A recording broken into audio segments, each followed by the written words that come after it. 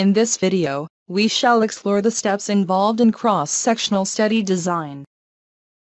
A set of all members of the study is known as the population.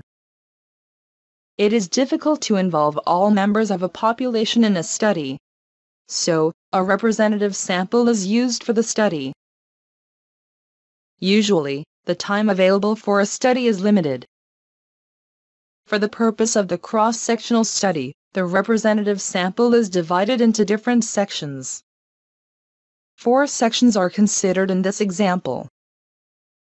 Those with disease and with exposure are categorized in the first section. Those without disease and with exposure are categorized in the second section.